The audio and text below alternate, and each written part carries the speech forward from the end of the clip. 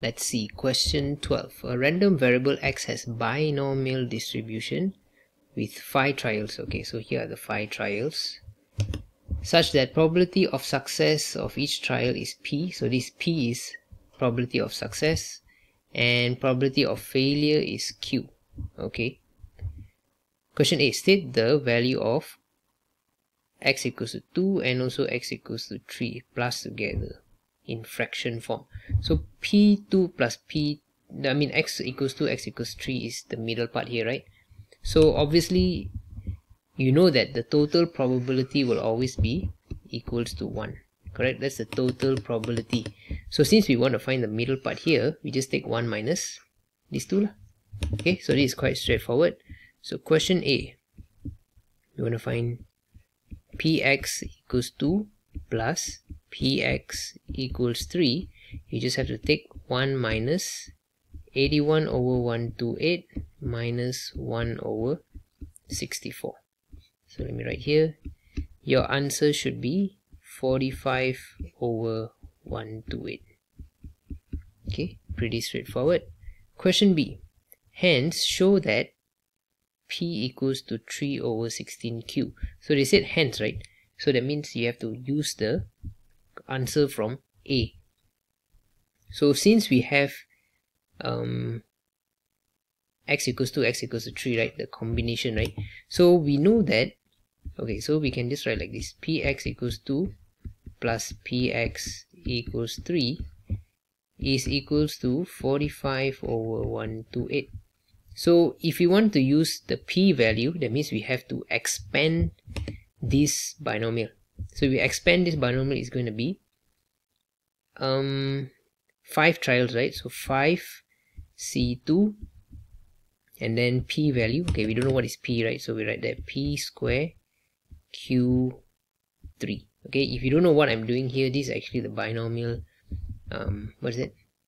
Binomial formula. So NCR p power r and q power n minus r. Okay, so this is the formula for those who don't know what I'm doing. Okay, wait.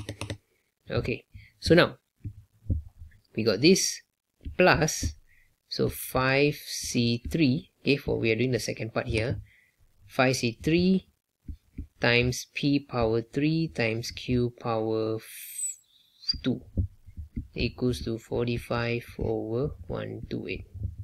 Okay, so what I'm going to do is I'm going to bring this over, okay, so that I try to eliminate fraction as much as I can because I don't really like it to be there.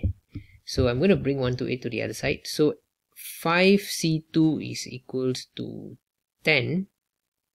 Am I right? Let me check.